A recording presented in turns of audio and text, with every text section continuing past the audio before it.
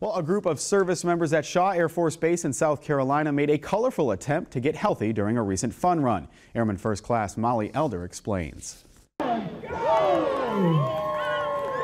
Runners of all ages got a clean start at the first ever Shut Up and Color run on Shaw Air Force Base. But all of that changed as they ran through clouds of color along the way.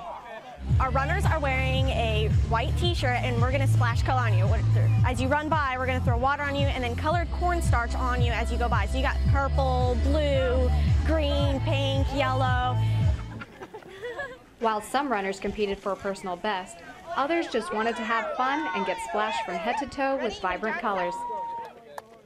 For morale, it keeps it high because we have a lot of fun activities to do, and if you've got fun things to do on base, you're just going to want to be in a good mood all day while you're at work or when you go home, and this way it's fun for the kids, fun for the family. More than 240 runners proudly crossed the finish line, wearing an array of bright colors and big smiles. The Shut Up and Color Run is just one of many events the Force Support Squadron hosts to help boost morale and encourage fitness. Airman First Class Molly Elder, Shaw Air Force Base, South Carolina.